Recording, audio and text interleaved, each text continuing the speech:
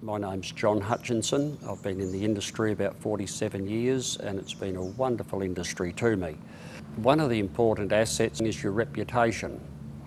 It's okay when the season's at its peak, you can get a job anywhere, but what about when it's off season and the contractors and the growers get pretty selective? Your reputation follows you, and it also goes around the cockies and the contractors. They talk about you. Work at your reputation. And also be aware of team members. Respect the members in your team. There's lots of things that you can do to enhance the smooth running of your team that'll make it better for you and everyone else.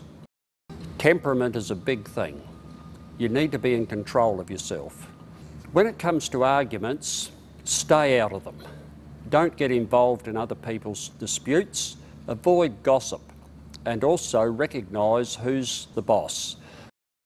Harassment is still a thing in the shearing teams.